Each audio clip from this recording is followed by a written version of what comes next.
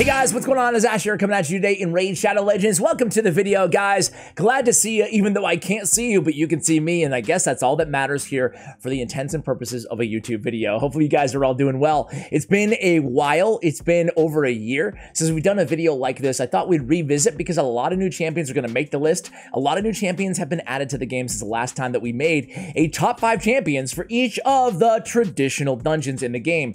That's right, Ice Golem's Peak, Spider's Den, Dragon's Lair, and Fire Knight's Castle. Let me throw the question to you guys. Where do you spend the most time farming? Me lately, I've been just kind of going with whatever tournament or event is going on, and that's basically it. Just kind of alternating so I get those bonus rewards. But I would say overall, obviously Spider's Den, just get silver, is my most farmed dungeon by far. But second to that, I think Fire Knight's Castle. I just love the gear in Fire Knight, especially that Savage gear, looking to upgrade. And, you know, who has enough Savage gear to fit all the champions they need to put it on? At least that's a problem that I run into. Anyway, all of these dungeons, all of the traditional OG dungeons are worth farming, right? So they're all solid. Let's start with Dragon's Lair. We're going to keep it to just epic champions. If you want to see a follow-up video on, you know, Doom Tower bosses or on legendary champions, rare champions, even on common champions, let me know in the comments below. I'll make that happen for you guys. So Dragon's Lair, accuracy, speed, lifesteal, I mean, stalwart gear. There's a lot of good sets in Dragon's Lair. And Dragon's Lair for me is all about poisoners, right? So let's go ahead and give a shout out to some of my faves here. The top 5 epics, excuse me, for Dragon's Lair is Urgrim, starting out at number 1. I mean, there's really no ranking here. It depends on what you need, but Urgrim in my mind, in my heart, is number 1. There's one thing I've learned in all my years. Sometimes you gotta say, what the f***? Man, this guy is a god. He's a beast. He's a legendary. He really is a legendary. That's not stupid YouTube clickbait. That's real life. He's got 3 hits on his A1 each with a really decent 45% chance of placing a poison. Add sniper. That's a 50-50 shot on every single one of these 3 hits. By the way, I have construction going on outside, so if you hear a little background noise, my sincere apologies. Usually whenever I say that, nobody can hear anything, and I'm just wasting my breath. I have a heal and a debuff removal. Cool. That's good for all the poisons and decreased attack that the dragon's placing on us. And then we have 3 more poisons and 2 continuous heals on the A3. Thank you very much, Urgrim. You are a god. Next up is going to be kind of an old school champion here in Taurus. Taurus has his A3 Toxic Nova, which really is, well, Toxic Nova. We're placing 4 poisons. He's sacrificing 99% of his HP in order to do so. However, he does have unkillable for 2 turns, so you have some time to heal him back up. But yeah, like I said, all about poisons, and you can't get much better than 4 poisons on just 1 turn in 1 ability from Taurus. So yeah, very, very good option for Dragon's Lair in Taurus. Next up is going to be another new champion here. I have a couple new champions on the list for Dragon's Lair, and it's going to be the Frogman, Taragi the Frog. I feel like he's flown a little bit under the radar in Raid Shadow Legends. What about you guys? Am I wrong? Are people giving the Frogman enough love out there?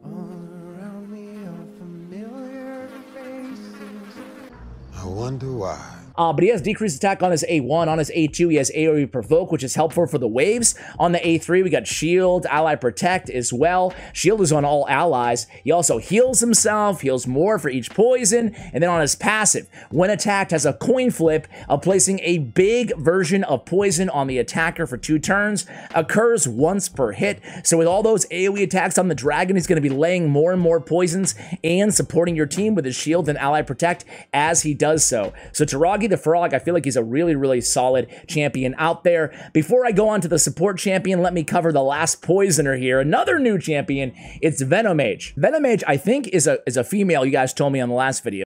Oh.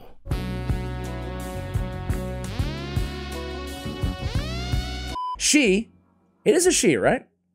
Man, you guys, all of the comments are going to be like, playing the gender game with me. Don't get me into it. Don't get me into it. We have the poison activation on the A1, which I love to see, man, off of an epic champion, no less, right? By the way, shout out to Dark Kale, or Dark KL, as Plarium calls him. I hate myself. Oh, I hate myself. That's messed up, man. That's messed up, Plarium. 45, sorry, I'm flustered by Dark Kale. 50% chance of activating up to 2 poison debuffs on each target. That's going to be cycling our poisons against the dragon, doing a lot more damage. I love Venomage, similar to a lot of these champions, Taragi the Frog as well, in Urgrim as well. Good kind of, champions who are good against Dragon's Lair, tend to be good against Clan Boss as well. That is certainly the case here with Venomage. On the A2, we have decreased defense, decreased attack if they're under poison, which yes, the dragon will be, so a good debuffer for the dragon as well. And we get more poisons here on the A3. 3-turn cooldown, 2 more big versions of poison. We also receive less damage from enemies under heal reduction. That's cool too, right?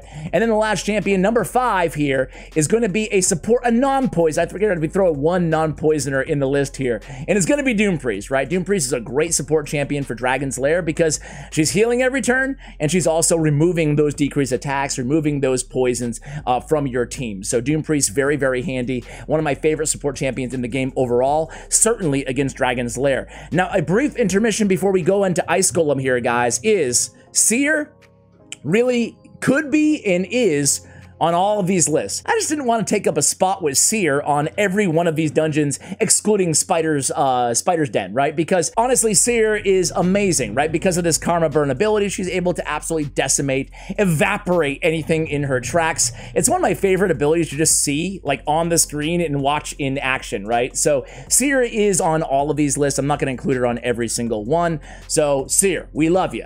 All right, going into Ice Golem. Ice Golem actually has some solid gear. It's probably my least farmed dungeon out of the 4.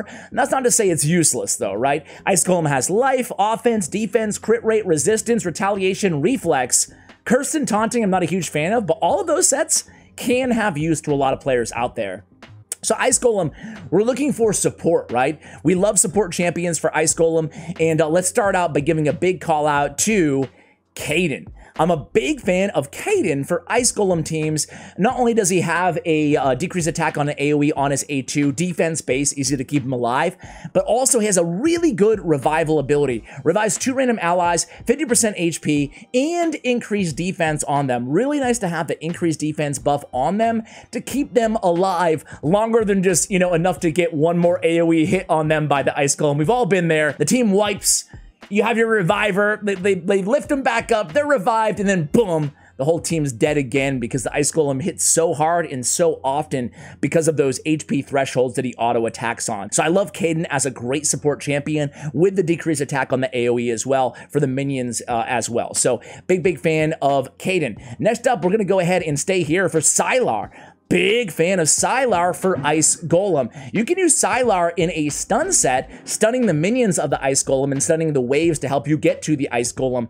I love Sylar in stun set because AoE on the A1, AoE with decreased accuracy on the A2, and decreased speed, which works against the Ice Golem himself, and turn meter, which also works against the Ice Golem. So a lot of turn meter manipulation and a lot of crowd control from Sylar. Big fan. You don't even need to use her for damage, use her for control. Control the pace of the battle, which is very effective against Ice Golem. So we're talking a lot about, you know, support champions here for Ice Golem. I gotta give a shout out to Mausoleum Mage. Mausoleum Mage, champion number 3 on my Ice Golem list, guys. This guy is just really good, right? He does a ton. He has decreased speed, which a lot of people forget about on his A1.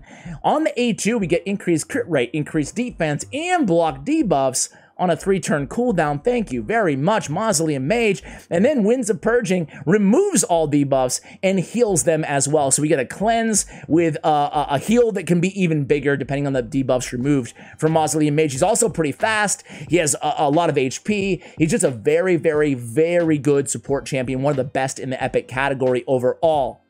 Next up is going to be, we'll talk about support champions here. Let's go to one of the new ones.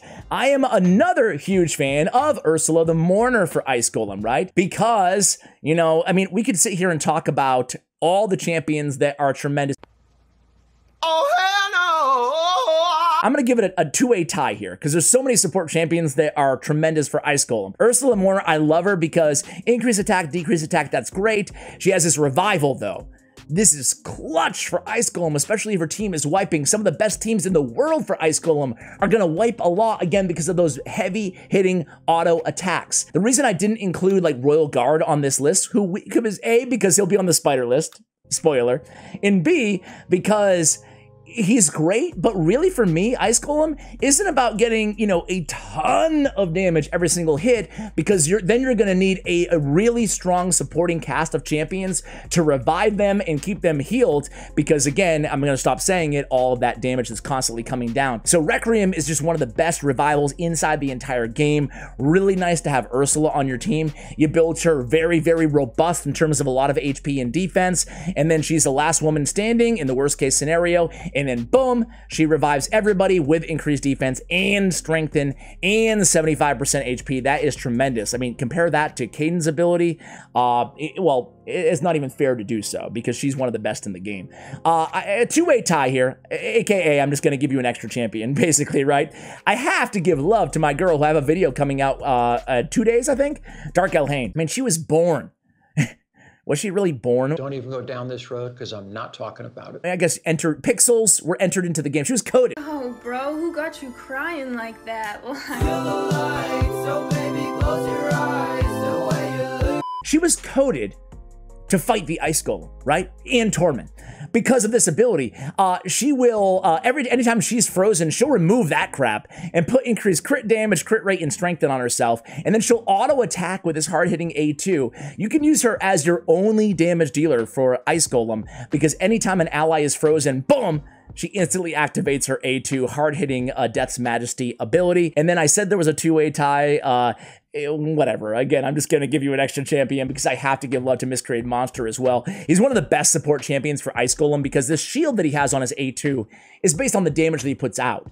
So we're getting extra damage off of the 2 minions of the Ice Golem, and it's really, really handy to have that shield on a 3-turn cooldown for all of those heavy, hard-hitting AoE attacks from the Ice Golem, so Miscreated Monster as well. So we'll pretend that I gave you 5 champions there, not 6. Fire Knight, man, like I told you guys, Fire Knight is where I spend the majority of my time inside the game.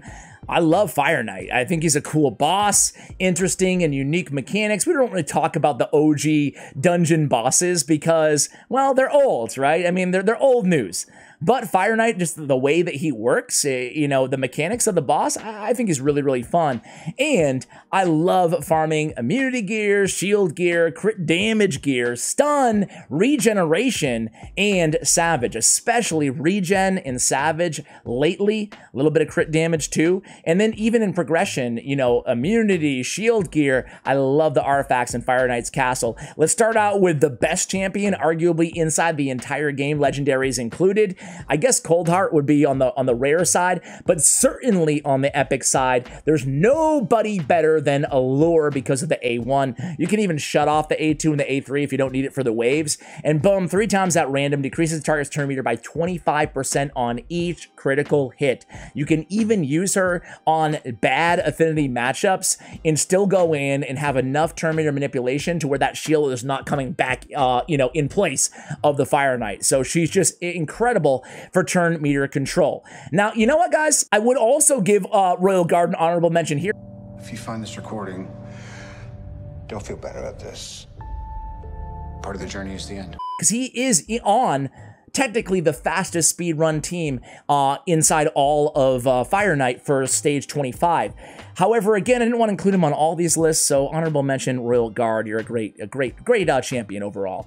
But I want to give love to a debuffer here. We haven't really mentioned any in this video, have we? Not AoE, at least. Stag Knight, man. I'm going to give it to Stag Knight here for Fire Knight. I use him on my main team. He has a 2-time hitter with decreased speed, which can be applied to the Fire Knight on this A1. And then again, decreased defense, decreased attack on an AoE here. He is Spirit Affinity, so good against the Force Affinity Fire Knight levels as well. I'm just a huge fan of Stag Knight, and he's so fast. And what I like to do is run Stag Knight in a shield set because he has a lot of HP, 21k HP if you need it for progression. So Stag Knight, absolute class act. Love that guy, man. He's my favorite debuffer in the game in terms of decreased defense option for you guys. Deacon Armstrong, very, very good also for Fire Knight.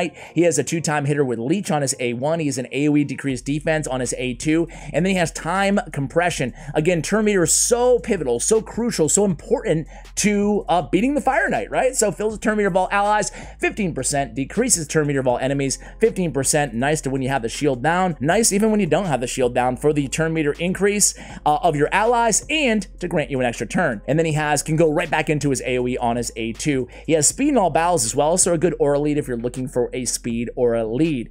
Next up is going to be the Fat Man. Fakarin the Fat Man. Fakarin the Fat Man. He is a really solid ally attack champion, and he's good against the Fire Knight as well. Another Spirit Affinity champion here.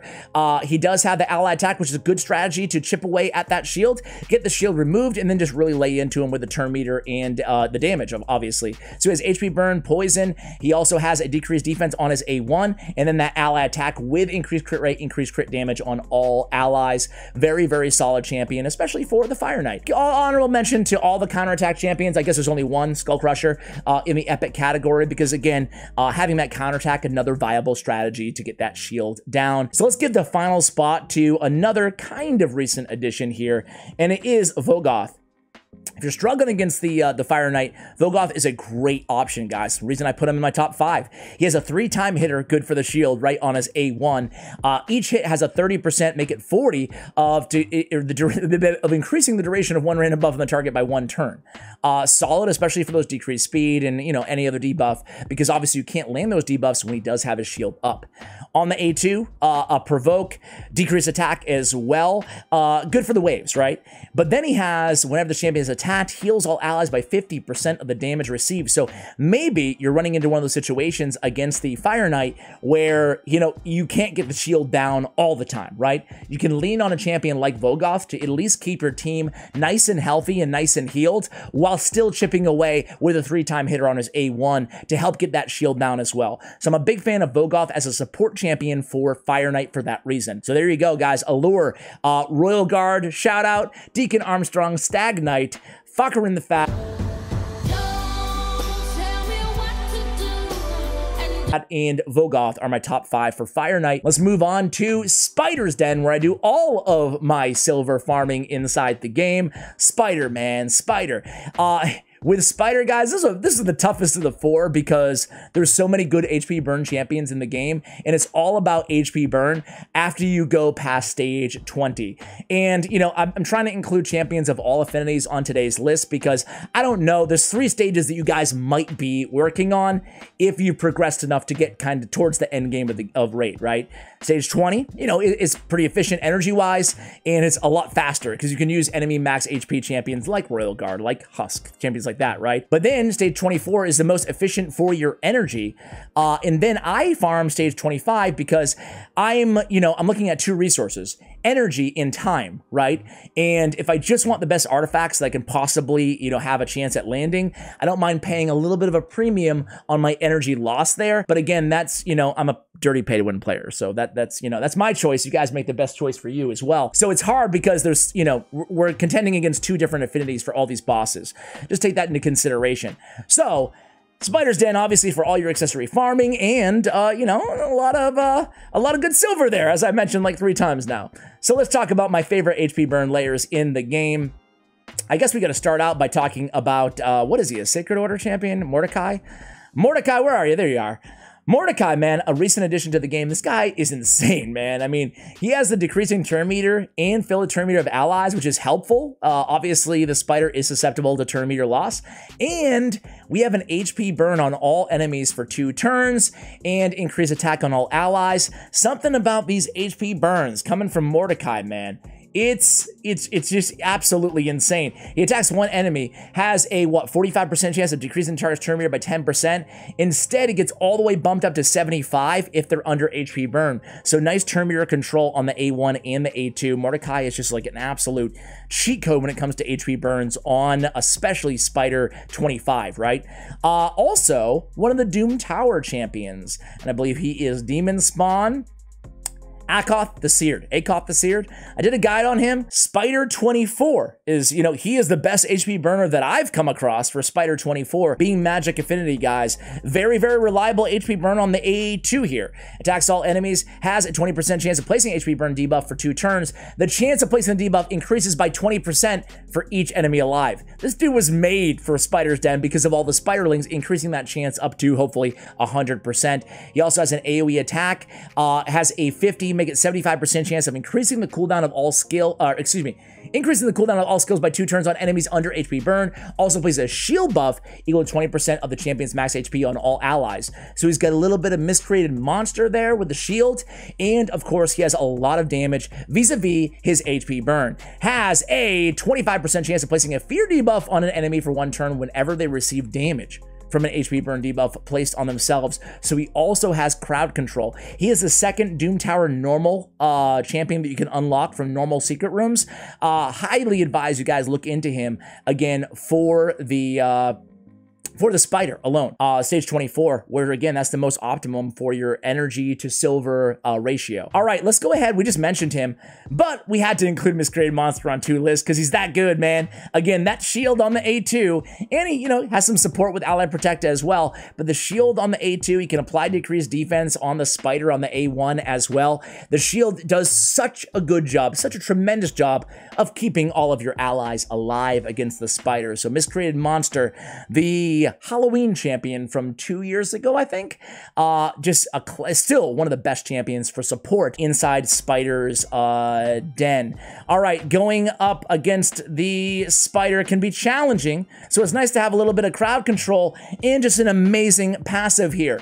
Achek the Wenderin, dude. This passive is insane. He has freeze in his kit. He'll put him on the same team as a Mordecai on Spider 25, and you're looking good. You're golden, right? Heals allies by 5% of max HP every time an enemy under HP burn debuff gets a turn.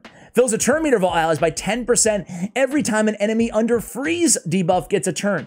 The synergy between this Twisted Hunger passive going off everywhere with a freezer and an HP burner on the team. I mean, think about it. We're getting insane heals and insane turn meter increase. That's all you need to know about Achek the Wender. And this guy is, is that a guy?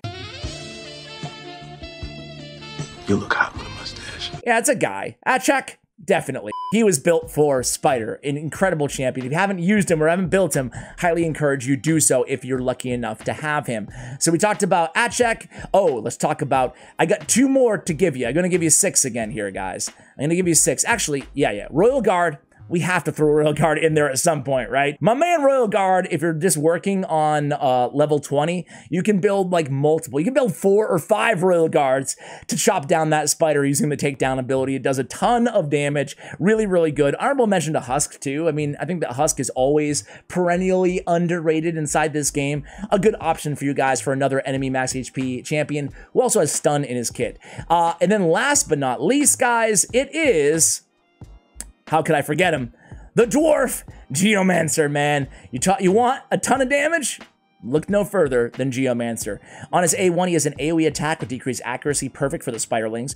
On his A2, he has an it removes all buffs from target enemy, then attacks them, steals all buffs if they're under HP burn, reduces the cooldown of the A3. A3 fully depletes target's turn meter, perfect for the spider, fills his champion's turn meter by the amount the target loses, and then HP burn 100% when booked, and a weaken for 3 turns on a 3-turn cooldown. And we have this passive, decreases the damage all allies receive by 15% and deflects that damage onto each enemy under an HP burn debuff placed by this champion. Whenever this champion is attacked, deflects 30% of the damage instead. We've talked a lot about Geomancer. I have a whole guide on Geomancer, guys. I love this champion, one of my favorite additions, right behind Irigrim, as I mentioned at the top of this video. And with that said, that concludes the video today. Those are my favorite 20 or 25 or so champions for each of the traditional dungeons inside Raid Shadow Legends. Who did I snub? Who did I leave off the list? And let me know. You can't just tell me, oh, Ash, you didn't mention, you know, Mistress of Hymns or whatever, without telling me who you would replace them with, who I snubbed and who I included on the list who should not be there in favor of that champion who I snubbed. Guys, thank you so much for watching, and as always, take care, guys.